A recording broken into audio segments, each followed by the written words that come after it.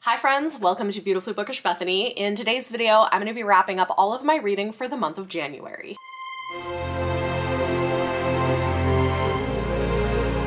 You may want to settle in, get a snack, get a drink, because we're going to be here for a while. I read a lot in January. I do feel like January is often one of my highest reading months of the year, maybe because it's a fresh year and I'm just like fully committed. Also, I listened to a lot of audiobooks this month, more than I usually do, so I think that's part of how I got through as much as I did. So I just kind of want to like say, I know I usually read a lot, but this month I read even more than I typically do. I would not expect anything near this for February. That said, if you're new to my wrap-ups, the way that I do this is I start by talking about all of my reading stats for the month.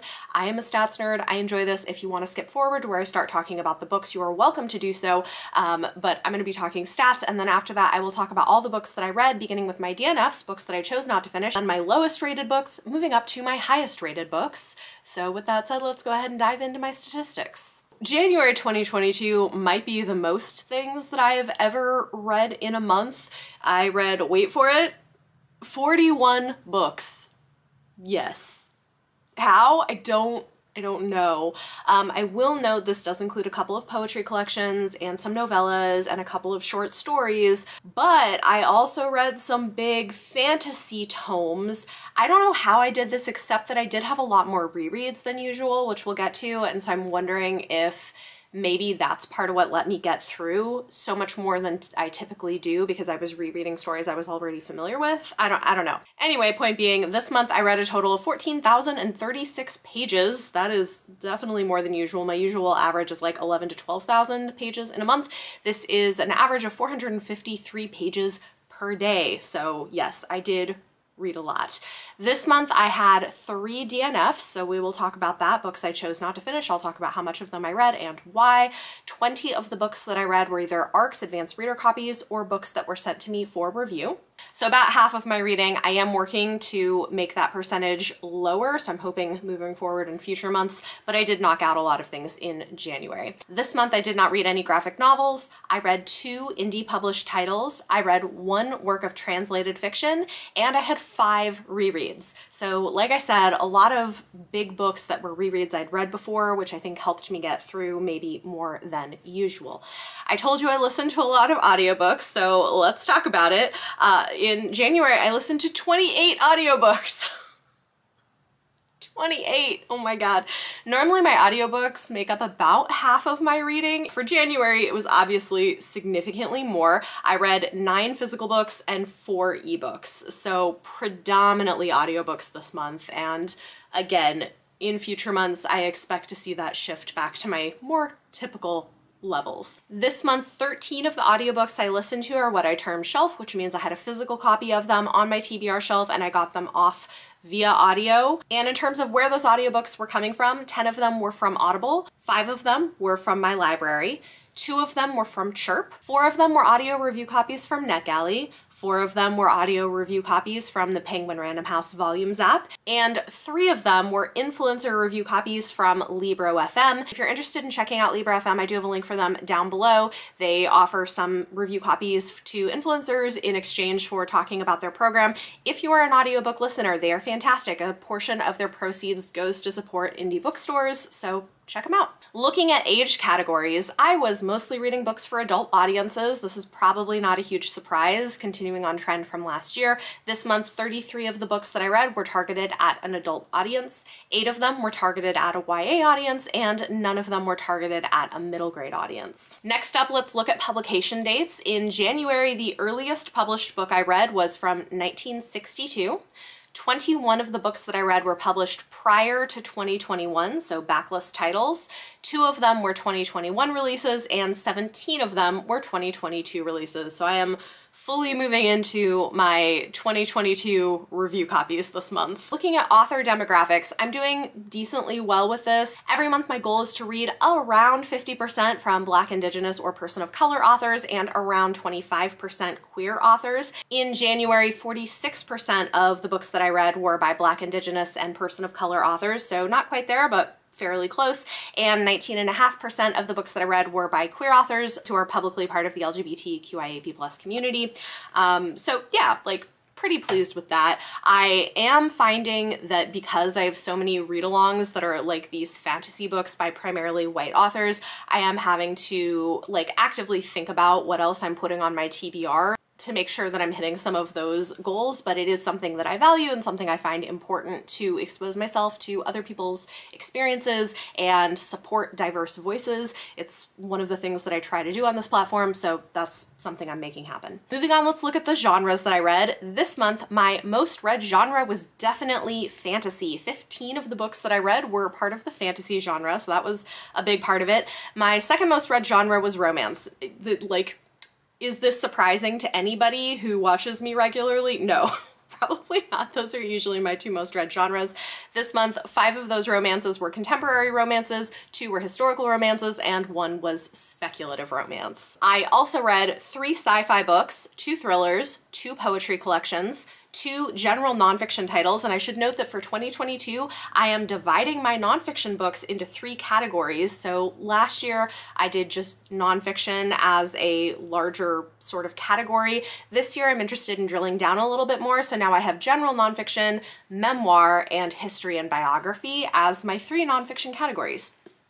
So, 2 general nonfiction titles, 2 memoirs, 2 contemporary fiction, 1 historical fiction, 1 history or biography, 1 horror, 1 literary fiction, and 1 mystery. So I was really getting to like most of the genres this month, which is kind of fun. Lastly, let's look at star ratings, and you're going to see that despite my high amount of reading, my star ratings trended pretty low this month, so I had some real misses. This month, 1 book got 1 star, 1 book got 1.5 stars, 2 books got 2 stars, 4 books got 2.5 stars, 6 books got 3 stars, 2 books got 3.5 stars, 10 books got 4 stars, 7 books got 4.5 stars, 5 books got 5 stars, and this month 3 books got 6 stars, which in my personal rating scale is what I give to a favorite of the year.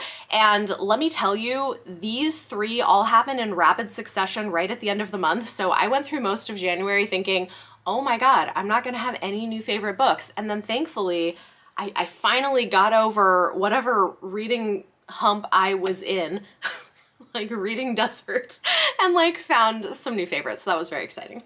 Okay, last thing is let's take a look at my progress on the reading challenges that I set for myself for 2022. This year I had 8 classics and 8 sci-fi fantasy books I wanted to get to, and I have made a little bit of progress. I have read 2 of the 8 classics, and I have not yet read any of the sci-fi fantasy books. Okay, so those are my stats. Like I said, we're probably gonna be here for a minute because I have a lot to talk about. I may have to take a lunch break somewhere in here. I don't know. We're gonna try to get through this in as timely a manner as possible. First, let's talk about my DNFs. I had 3 of them this month, and I didn't talk about any of these in my mid-month wrap-up. I should note that some of these books I did talk about in my mid-month wrap-up. I will link that video up above. For those books, I'm just gonna tell you the title and the star rating, and if you wanna hear detailed thoughts on those, you can check out that earlier video. 3 DNFs, all of them were books that I had for review, which is unfortunate because I do try to do my best to pick books that I think I'm going to enjoy, and in this case, I had some books that just were misses for me for different reasons. My first DNF was a fantasy novella called The Long Game by KJ Parker. I read 27% of this novella before deciding to DNF it,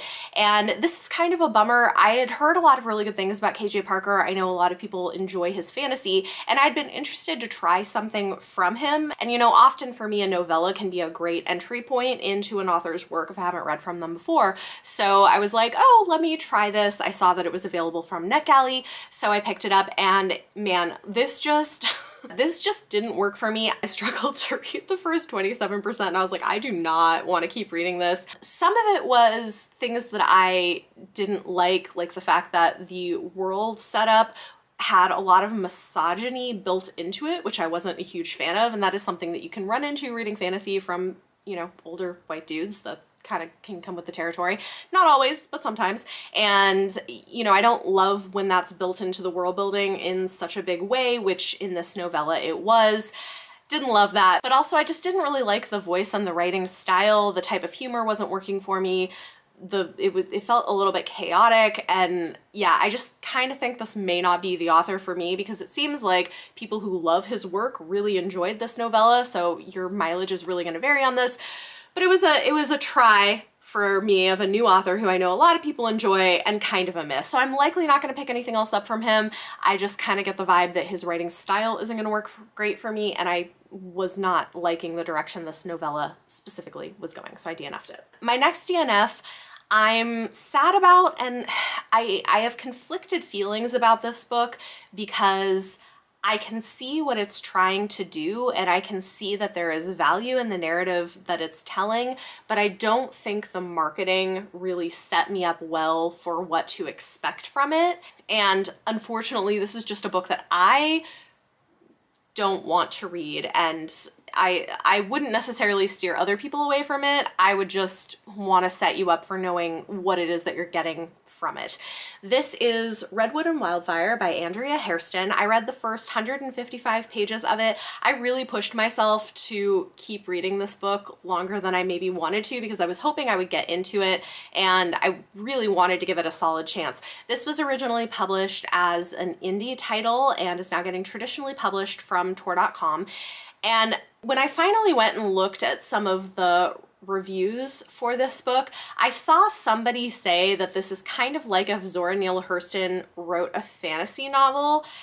And that, I think, is much closer to the truth of what this book is than a lot of what the marketing has made it sound like. It's set in the American South at the turn of the 20th century. There's a lot of trauma in this narrative. It's a lot to read, and I don't think I went in expecting so much of it, and I didn't know it was going to do some of the things it did, and some of the specific types of trauma that this touches on are things that I'm more bothered by and don't want to read, and probably would have stayed away from if I had known that this was in the book. So just like a heads up for potential readers. We have two main characters in the story. One is a black girl who has some kind of witchy abilities. She's 12 years old when the story begins, when her mom is killed by a lynch mob.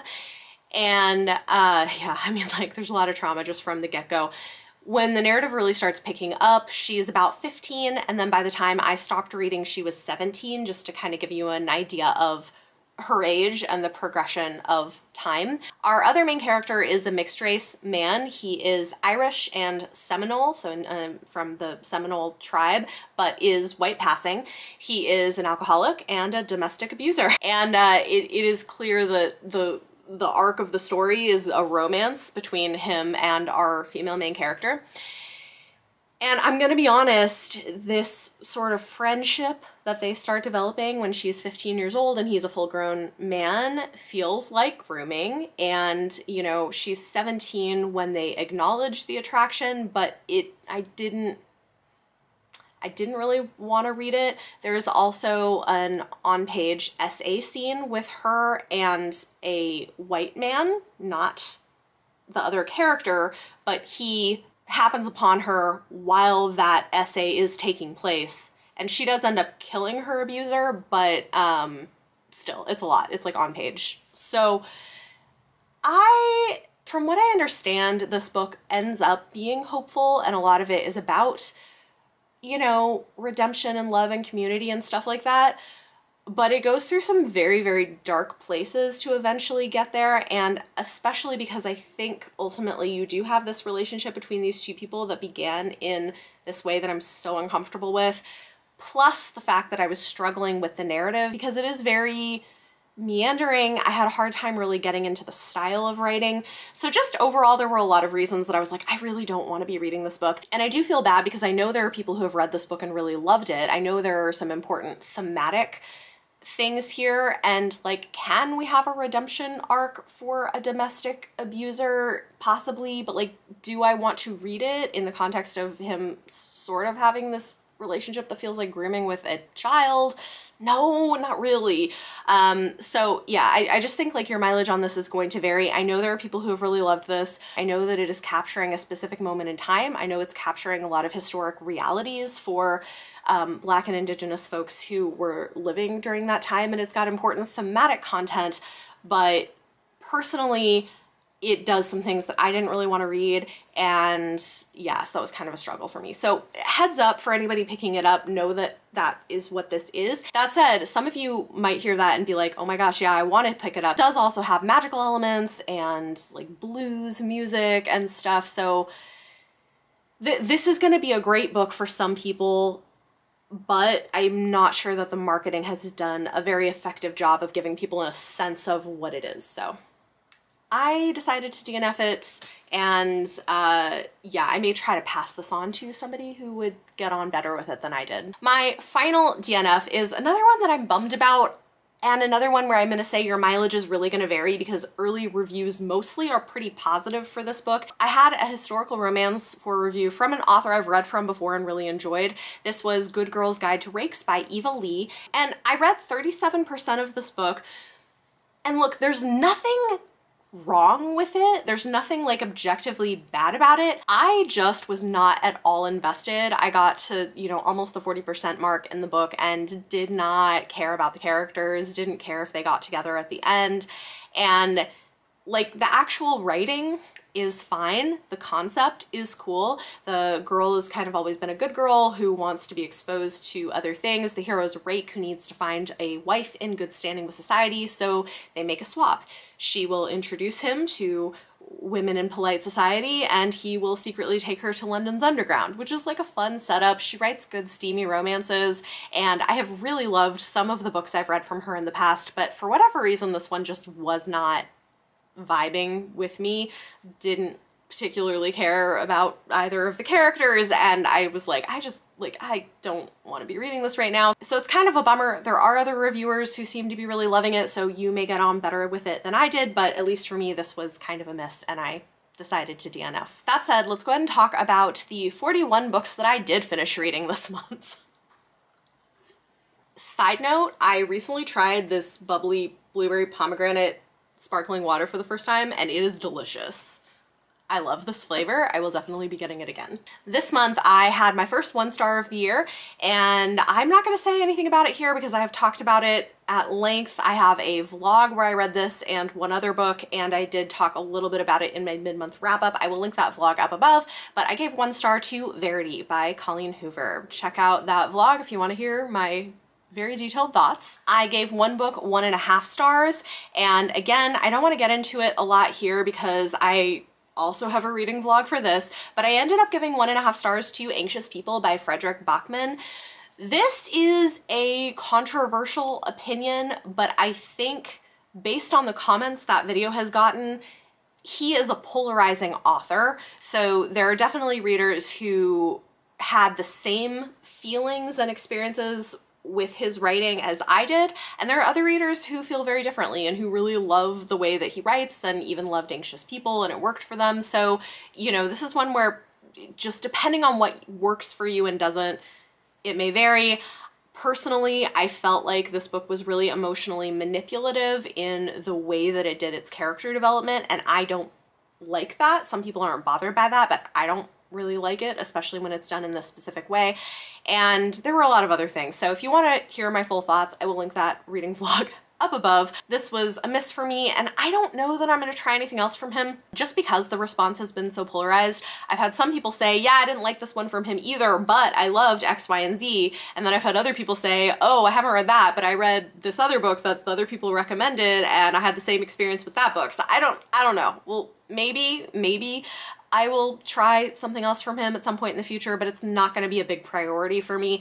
And this isn't a type of fiction that I usually gravitate towards anyway. I mostly wanted to try it because people just sort of rave about his work, but I kind of think he may just not be the author for me. In January, I gave one book 2 stars, and I talked about it in my mid-month wrap-up. That book is To Sir Philip with Love by Julia Quinn. Check out that video if you want to hear more. Then I gave 4 books 2.5 stars, and 2 of them I have talked about in other places.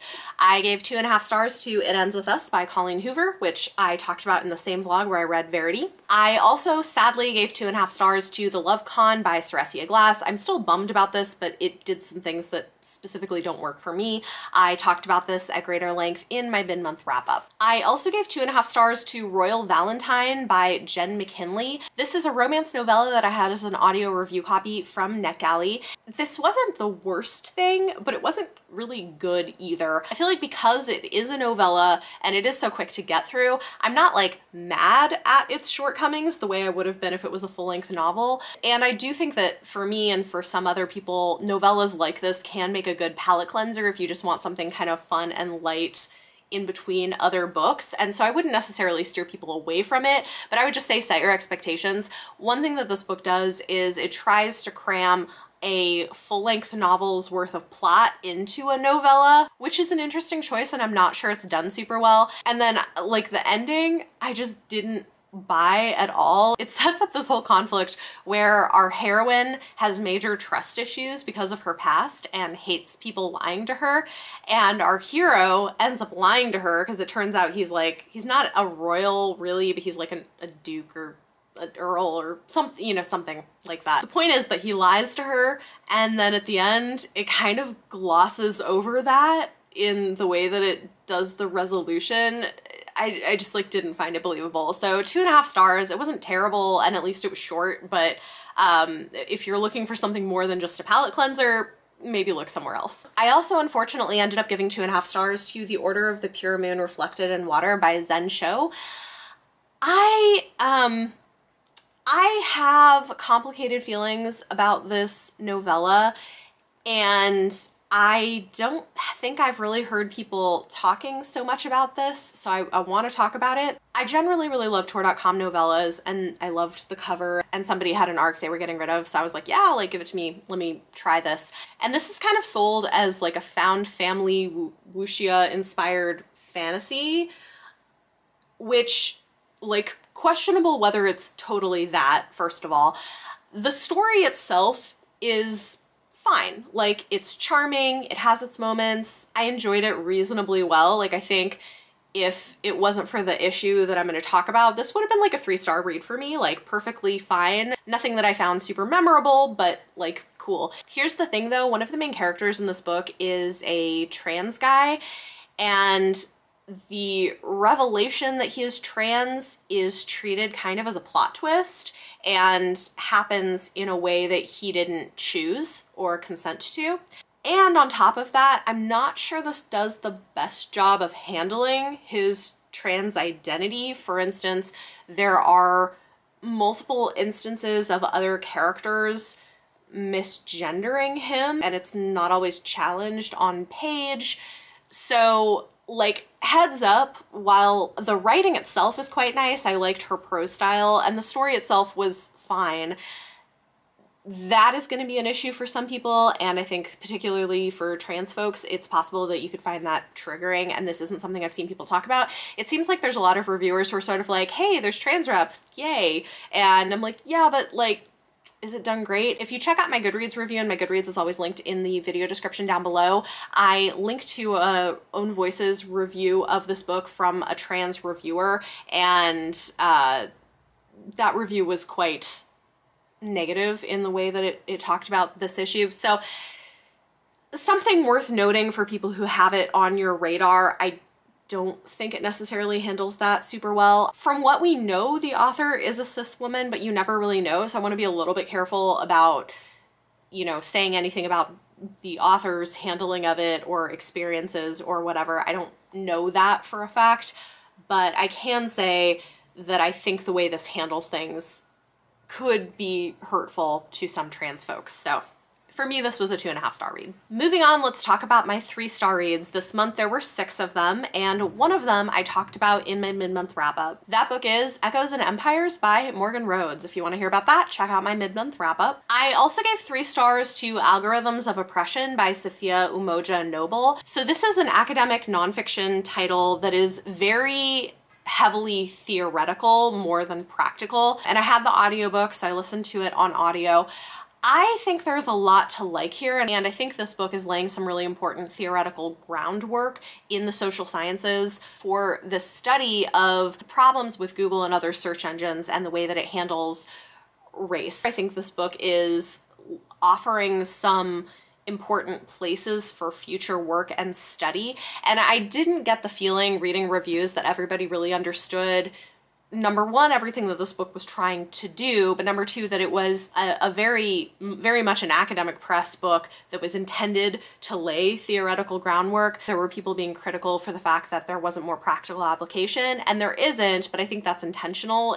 That's not really the project of the book. I think it's pretty good for what it is. There are some places where I didn't love the opinion it took on certain things. This is one where I'm going to point you, if you're interested, to my Goodreads review where I get into a little bit more of the nitty-gritty of this. I don't know that this is going to appeal to everyone, but I do think it has some really interesting things to say. I will say this is not the most accessible title from an academic perspective. She uses a lot of field-specific language that has depths of meaning and theory behind it in the fields of communication and feminist studies and other things. And so I think your average reader coming to this book isn't going to know a lot of that and is probably going to miss a lot of the depth of what's happening because she assumes a lot of that knowledge. Because I have a master's degree in related fields, I came in knowing a lot of that stuff, so I was able to understand a lot of what she was saying, but she doesn't really like hold your hand through it. It's written for a more academic audience, so just kind of be aware of that. Yeah. So 3 stars. I liked it. I didn't love it. I, had some quibbles with it, but I do think that's a good book and I'm glad that I read it. I ordered lunch today and it's arriving early, so I'm gonna take a break, eat some lunch, and then I will be back to talk about more of these books. Back from my lunch break, but I have to go pick my kids up from school in a little while, so I'm gonna do my best to get through the rest of these books before I have to leave and do that. But if I'm unable to, I'll just have to make another clip later. The next book that I gave 3 stars to was Digging Up Love by Chandra Bloomberg. This is a really cute premise, and I had seen it on Twitter and ordered it. Our heroine is a baker and weightlifter, and our hero is a paleontologist, which sounds like a really cute setup. There were a lot of things that I liked about this, but I also found some things really irritating about the characters' inability to have direct conversations and face conflict. And this was true of both of them, but the heroine in particular, would not deal directly with issues and conflict in her life, and I found that to be a little bit frustrating. But in general, I think it's a pretty cute romance, and it is, I think, fade to black. So for people looking for things that aren't so steamy, this might be one to give a try. It is available on Kindle Unlimited. I also gave 3 stars to The Red Palace by June Her. This was a review copy that I had on NetGalley, and this is one where I'm kind of bummed I didn't love it more.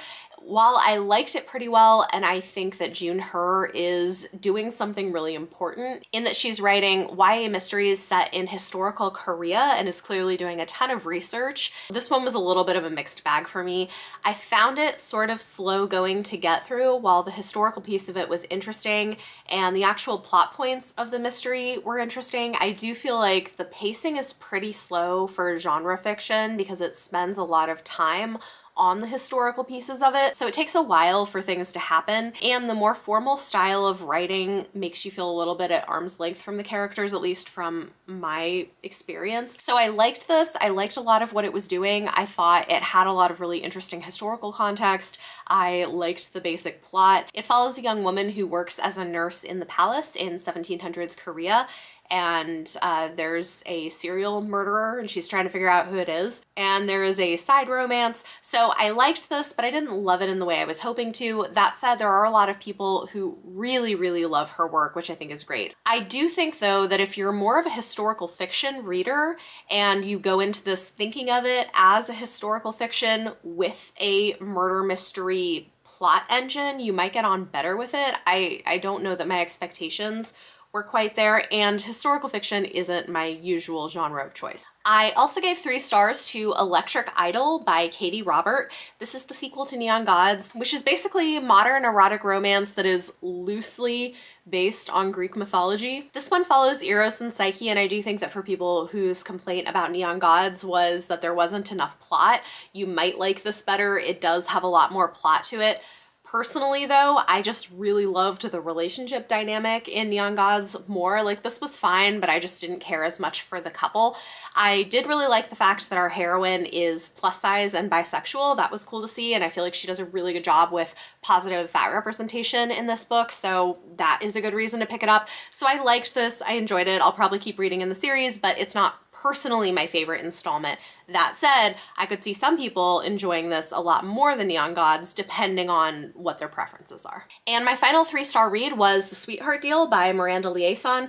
I had this sent to me by the publisher for a review, and I also had an audio review copy on NetGalley, so I did listen to the audiobook. This is a small town marriage of convenience plot with feuding families, and I liked it. I think it's pretty cute. It has very charming moments. It's another one that is kind of closed door, fade to black, so if you're looking for something that doesn't get very steamy, this might be a book to try out. It is another one where I didn't love the way that it handled the conflict between the couple, and you know, in this kind of book you frequently will get sort of your third act breakup before they finally get together again, and I felt like they went a little bit far in terms of doing hurtful things to each other during that, and I don't know that the resolution was adequate for me. But again, this was cute. It was a small town romance. They're trying to save their family businesses, her family's bakery and his family's Italian restaurant, but the families had been feuding for all of these years. So, you know, if that sounds up your alley, it's worth a look. I gave it 3 stars. Then in January, I had 2 books got 3.5 stars, and I did talk about both of these in my mid-month wrap-up. Those books are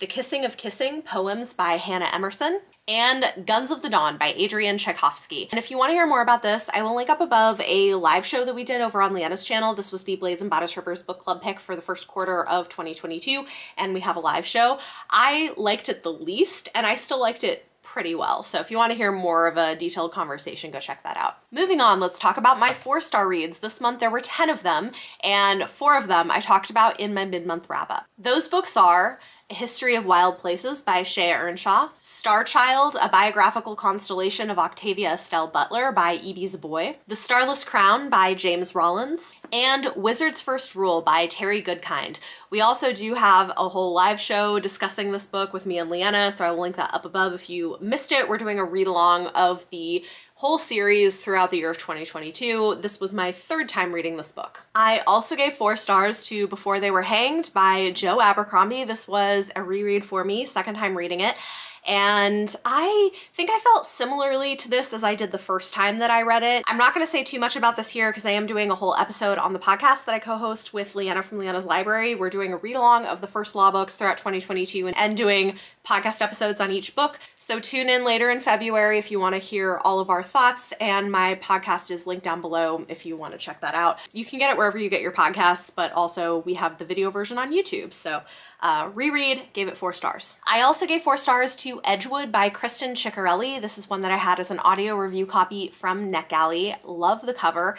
It's a YA, but verging on new adult. This does feel more mature to me. Our main character is around 19, and just thematically, this feels more mature than a lot of YA, but it's a fantasy story, and I really liked it. I thought a lot of it was beautiful and really interesting. I've read from Kristen Ciccarelli before, and this is something very different from her. Her other books have been in an alternate world, whereas this one is more real world. She's a Canadian author, and the main character in this is living in Canada. She's a singer-songwriter, but every time she performs, the forest from near where she was raised as a child kind of creeps in on her in these weird ways. And then she finds out that her grandfather who raised her and has dementia has disappeared. So she goes back to her childhood home, goes into the woods to try to find him and get him back, and will maybe enter the court of the Wood King, and there's a lot of like mysterious things. This was really beautiful. It does a lot with memory and love and family. I think people have mixed feelings about some of the twists and some of the ways that some of those things play out. So if you need detailed information, do check out Goodreads, and you can check out my review if you want to hear more, but I did really like this quite a lot, and I gave it 4 stars. I also gave 4 stars to Miss Me With That by Rachel Lindsay. If you are a Bachelor fan, you probably know who Rachel Lindsay is. If you're not, you might not be aware, but Rachel Lindsay was the first Black Bachelorette that we had. I am a fan of the Bachelor franchise with all of its problems, I realize, but I've been following it for a long time. And this is her memoir. And I do think that this is a very good version of a celebrity memoir. Those can tend to be pretty hit and miss. She opens up quite a lot about the messiness of her relationships before going on The Bachelor, about her experiences with faith and how that's shaped her life and changed through the course of her life. And I thought that was really interesting. She does talk about her time on The Bachelor and as the Bachelorette, and does give some really interesting insight into what that was like, specifically as a Black woman, and the kinds of microaggressions she faced, issues with things that the producers did and even made her do in terms of keeping certain people or not giving her certain information. It was pretty interesting. And then she ends it by talking a lot about the social activism that she's been a part of, and talking about the impact of the deaths of people like Ahmaud Arbery and Breonna Taylor and George Floyd. And yeah, I think it's very good. I think it's, as a celebrity memoir, this is among the better ones that I've read. And I think if you have any interest in the Bachelor franchise, it's certainly worth a read. I also gave 4 stars to Reclaim the Stars, edited by Zoraida Cordova. This is a YA short story anthology. It's sci-fi and fantasy stories from 17 Latinx YA authors, and I think it's a really good anthology. As with any of these sorts of things, I liked some stories better than others, but overall I thought this was very good, and there were some fantastic stories in here. There is definitely a lot more fantasy than sci-fi. You get a little bit of sci-fi, but it's just kind of a heads up on that. But I really liked it. If you like short story collections, if you like some of the authors involved, I think this is worth a look. And I did have this as a review copy from NetGalley. Next up was an audio review copy that I had. This is Red Lip Theology by Candace Marie Benbow. Candace Marie Benbow is a Black woman theologian. She identifies as a womanist and has a lot to say about modern day Christianity and some of the problems with things like purity culture and homophobia, and what might a different kind of theology look like if you want to stay inside the church. And she is specifically talking from the perspective of the Black church, and she's really clear about that. I liked this quite a lot. It's part memoir, part theology text, and I do think it's powerful. It's well worth reading if this is something that's kind of up your alley or something you're thinking about. I like the way she talked about a lot of these issues, and she's pretty vulnerable even with some of her mistakes and her experiences. She talks about mental health and how the church does not always do a great job of supporting people struggling with their mental health or grieving a loss, which is certainly true. So yeah, this is another one I would for sure recommend. She reads the audiobook herself, and so that's always a fun way to consume audio when you've got like a memoir type thing. It was good. And my final 4-star read of the month is another short story collection. This is The Secret Lives of Church Ladies by Disha Philyaw. I really liked this. It was a National Book Award finalist, and I'd heard some really good things about this debut short story collection. And I do think it is very good and very interesting. Several of the stories focus on queer women. I will say a lot of them deal with infidelity, probably more than I would tend to prefer in a collection like this. But again, I'm not really here to police another person's experience of faith and the church and their sexuality and whatever. So like, you know, but I think these are very well executed short stories. The characterization is believable, and I think this explores a lot of the nuances of women in the church, specifically in the Black church, and the way that sexuality is policed. There's also like a really cute, more romantic story in here that I just loved so much. What is it, the title of it? It's called How to Make Love to a Physicist. So if you are a romance reader, you'll probably really enjoy that one. Most of them are not that happy. They have more sobering realities to them, and there's, you know, for sure content warnings in here, but I really like this a lot. Gave it 4 stars, and I would definitely pick up something else from this author in the future. Moving on, let's talk about my 4.5-star reads. This month there were 7 of them, and 5 of them I talked about in my mid-month wrap-up. Those books are Here to Stay by Adriana Herrera, Little Big Bully by Heidi Erdrich, Servant Mage by Kate Elliott, The Bone Spindle by Leslie Vedder, and We Have Always Lived in the Castle by Shirley Jackson. If you want to hear about those, check out my mid-month wrap-up. I also gave 4.5 stars to The Guernsey Literary and Potato Peel Pie Society by Marianne Schaefer and Annie Barrows. I ended up getting the audiobook of this from my library, and I'm so glad I finally read it. I decided to pick it up because this week I'm doing a movie night with my patrons, and we're watching the Netflix adaptation of this, so I was like, I would like to finally read it before we watch it, and my library had the audiobook, so I went ahead and downloaded it and listened to it, and it was very charming. I am not usually a big historical fiction reader, as I mentioned earlier. And I'm especially not usually a big reader of World War II fiction, but I do feel like this is a very different take on it. It's an epistolary novel, so it's told in the form of letters, and it's just really charming. It's about these people on the island of Guernsey that was occupied by German forces during World War II, and kind of about their experiences in the war. And after the war, they're writing these letters to this woman who's kind of a writer and journalist who wants to maybe write about their experiences. And it's just great and charming and funny and has some like romantic plots to it. I really enjoyed it a lot, and I am definitely looking forward to checking out the adaptation. The final book that got 4.5 stars for me this month was The Kindred by Alicia Dow. This was really good. Alicia Dow has kind of a quirky style of writing, which is different from what you're used to, but I've really been enjoying it. And one thing that's kind of cool about this is it's a sci-fi romance set in the same world as The Sound of Stars, but set earlier. So you could almost read it as a prequel, but they're both standalone novels. But near the end of the book, you will see some characters you might recognize if you've read Sound of Stars, but you don't have to have read it to read this. It follows two teenagers who are aliens. They're not human, they're from other planets. And there's a program called the Kindred Program that is supposed to help with class warfare and class tensions, where at birth, a high-class person is paired and has a mental bond with a lower class person so they can kind of like see their experiences and hopefully make better policies is the idea. And so he is very high class and she's very, very low class, and they've been mentally bonded, but there's a lot of like political conspiracy things that go on. So I'm not going to say too much more about the plot, but I really enjoyed this. One thing I didn't expect is partway into the book, for reasons they end up on Earth. And so it's a little jarring going from other planet alien civilization to, oh, we're now on Earth and experiencing that. So it was kind of an interesting thing, but overall I really liked it. Also, our main character is fat, black, and demisexual. Our hero is bisexual, so we've got lots of that kind of representation, which I think is great. Definitely worth a look. Next up is my 5-star reads. This month there were 5 of them, and I did talk about one of them in my mid-month wrap-up. That book was my reread of Black Sun by Rebecca Roanhorse. Check out my mid-month wrap-up to hear more, although I don't say a whole lot about it, honestly, because it's a reread, and I love it. Another book that I reread and gave 5 stars to was House of Earth and Blood by Sarah J. Maas. I did this as a buddy read with Izzy from Happy for Now. It was her first time reading it and my second time. And I actually enjoyed it more on a reread than I did the first time. I had such a good time with this. I don't know why it didn't occur to me the first time I read this, but it is structured as a murder mystery, and it's such an interesting genre blend because it's sort of like urban fantasy meets paranormal romance meets cozy murder mystery, which sounds like a weird combination, but it really worked for me. It's something quite different from other things she's written.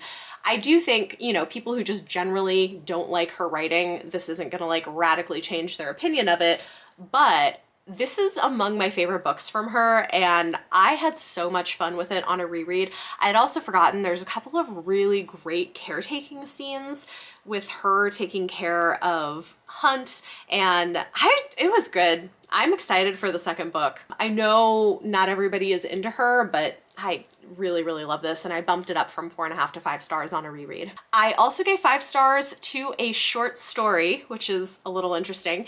This is called The Cleaners by Ken Liu. It was an Audible original or an Amazon original from a collection of fairy tale retellings.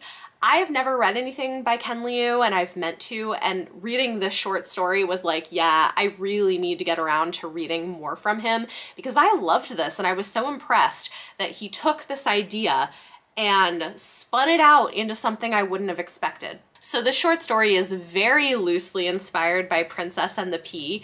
And I say very loosely because he kind of like took the basic idea and then imagined a more sci-fi scenario of it. Because the basic thing with the Princess and the Pea, right, is they know she's a princess because she's so sensitive, she can feel a pea at the bottom of this like thing of mattresses. So what he does is he imagines the society where when people touch objects, they leave memory residue on them, and when most people touch them, they experience those emotions and those memories, and people have different levels of sensitivity to it. And so there are people who are employed as cleaners who have to like clean that residue off them. So it's about memory and forgetting and like what makes us human and what does it mean to forget or heal versus just like not remember. And then it's also got this thing about like capitalism and stuff in it. It's really interesting, but the way it's connected to Princess and the Pea, because people in the review seemed confused by this, so like FYI, one of the characters in the story is a woman who is so sensitive to that residue that when she touches something, she can feel it even after something's been cleaned, and she can get to like the intentions and the emotions of like the person who put it there. So she's just like super, super sensitive to the objects. So that's like the loose interpretation piece of it, but I loved it. I thought it was a fantastic short story. I was impressed by how much world building and thematic depth was in this like, you know, 60-page story or whatever it was. Like, it was pretty short, but it was great. So 5 stars for me, and I clearly need to read more from Ken Liu because I loved his writing. I also gave 5 stars to The Devil in America by Kaya Shante Wilson. Isn't this adorable? It's like a little book. It's a novella, and it's only about 100 pages long, but it really packs a punch. It's a little bit experimental in formatting, which some people seem not to like. I liked it, I didn't mind it. But the main story is following a Black girl in the post-Civil War American South, and she can sense spirits. I don't want to say too much about this book because it is so short, but thematically it is about how Black people who were enslaved and brought over from Africa have lost this connection to their culture and their history and what they should have had passed on to them. That's like really the thematic message of this story, and I really liked it. It is quite dark and quite brutal, so like if you need content warnings for any of that stuff, check it out. But I thought this was very, very good and impressive in how much it fit into a short piece of fiction. I gave it 5 stars. My final 5-star read of January was another reread. This is The Priory of the Orange Tree by Samantha Shannon. I enjoyed this a lot, and it is another one that I think I liked better on a reread than I did on a first time around. And I understand that this doesn't work for everybody, and rereading it especially, I'm like, I totally see why, because she's introducing you to a lot of stuff. The pacing isn't always perfect, and I think the first time you're reading it, a lot of it is just trying to like orient yourself to the world that she's created. But I just love the world. I love the world building. I really love some of the main characters. I love the political pieces of this. Like, is it perfect? No. Did I have such a great cozy time reading it, and was this exactly what I wanted? Yes, 100%. Am I super jazzed that she just turned in a manuscript for a prequel book? Yes. I would love to revisit this world. I really like it. It was great. Lastly, I had 3 books that got 6 stars, and in my personal rating scale, that's what I give to a favorite of the year. So that was very exciting that I had 3 books near the end of the month that made it on that list. The first one is a historical romance, and this is the 2nd year in a row that this author has had a romance on my list of favorites. This is A Scoundrel of Her Own by Stacey Reed. This was sent to me for review from the publisher, and it came out in December. I love the way Stacey Reed does historical romance. I just love it. Like, she writes great characters who I am rooting for. She is socially conscious and deals with bigger social issues, which I enjoy in my romance, and they're steamy. So this is like, it's fantastic. And I think it's interesting because it uses issues of like class sometimes to talk about societal inequality and injustices and stuff. Here we have 2 people who met as children, one from the lower class, one from the upper class, and he has worked his whole life to try to make money to be worthy of her, and is now like the lord of the underworld. And she is secretly going out in disguise and singing in the underworld because she's on a mission that I won't like get into. He kind of becomes her protector, they reconnect, and it's great. I loved the romance. I loved the commentary. It was fantastic. So yeah, the best romance I've read so far this year. I also gave 6 stars to The Parable of the Talents by Octavia E. Butler. Oh man, this book, it's really intense. It gets very dark and bleak before it gets more hopeful, and it made me tear up, but I really loved it. Last year I read The Parable of the Sower, and this is the sequel. Oh man, like, I don't know how much I can say about this without spoiling book one, but this basically continues the story of this woman named Lauren, who is like a teenager in book one, who has this idea for a religion that she calls Earthseed that continues in this book. One thing that was a trip to read, because I had heard people say, oh my gosh, Octavia Butler's like prophetic, but when I tell you in this book, which is set in kind of a dystopian America, right? We have this man running for president. He's this white man who is kind of a racist and a religious extremist, and the tagline for his campaign is literally "Make America Great Again." This was published in the 90s. It's very interesting. It's very interesting. I think this book does a great job of unpacking the politics of religion in America, among other things. Climate change, like there's so much here. You could have like a whole video on it, but I loved it. I was so invested by the end, and it gave me feelings. I think this is one thing, is I'm realizing that for a book to make it to my list of favorites, like the thing that elevates for me above a 5-star to like 6-star favorite of the year, is it makes me feel something. And this book made me feel things. So yeah, it was great. I love Octavia Butler's work, and I want to continue reading all of it. The last book I'm actually not going to say very much about, because I read this for a video project that will be forthcoming sometime in February, and so I'm going to save most of my thoughts for that video. But I read Jesus and John Wayne, How White Evangelicals Corrupted a Faith and Fractured a Nation by Kristen Cobbs-Dumez. Some of you guys might know I'm a former evangelical. I was raised as an American evangelical. I no longer identify that way. And this was eye-opening. Like, it explained a lot of things, and it was also very validating to read. And like, I don't usually tab books, but this one I did. And when I initially sat down to talk about this book for this video I'm doing, I talked about just this book for like an hour, over an hour. So I'm gonna have to like seriously cut that down. You will not be getting all of that footage in the final product, especially because I still have like 4 other books to read. But yeah, fantastic. Highly recommend checking this out. I'm not going to say any more here. I do have a Goodreads review, so if you want a little bit more of my thoughts on it, I would say go there, but I'm going to save the rest of my commentary for that other video. But loved it. So, whew, there you go. We did it, and I am just in time. I can like finish this up and clean up and go get my kids from school. So yay. If you are still with me, thank you all for watching. Those are all the books that I got through in January. It was a lot of books, and I'm just glad that at the end I got some really great ones. And so far, like, we're doing pretty good heading into February. So like, fingers crossed that continues.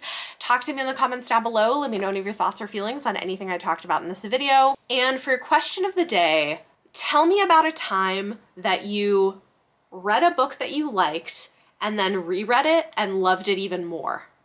Because I think sometimes you can reread something and you don't like it as much, or you feel the same, but like, it is fun to read something that I already knew I was gonna like and then I love it. And I'd be curious to hear if you've had that experience before. Let me know in the comments down below. If you guys like this video, it helps if you give it a thumbs up, subscribe if you want to see more. Thank you all so much for watching, and I will see you next time.